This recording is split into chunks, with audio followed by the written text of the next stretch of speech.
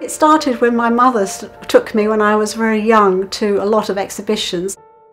I grew up in London and I used to very much enjoy looking around. What I do when I start out, usually with a walk, I'm really interested in the quiet corners. I just take a lot of photos and do some colour notes. I've then got to try and create an etching from those. It's not a straightforward process. I have to do quite a bit of work to them to change them to a suitable way of making the plate up. I use a process called solar plate etching, which is on a light sensitive plate. Quite often I use the tops of the trees and not the bottoms of the trees, and then have the birds sort of flying around on top. There's about 14 different stages that you go through.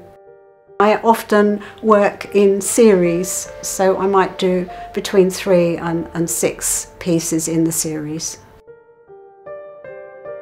I think it's really important to be an artist today.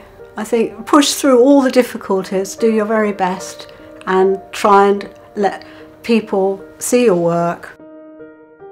We have so many stresses and strains in our everyday life now, and I think this is an antidote. I think you need somewhere to go, which isn't for being bombarded. It's just a very peaceful experience, just between you and the artist, very personal. You can lose yourself looking at art, and also by making art as well. That's probably part of the reason why I do it.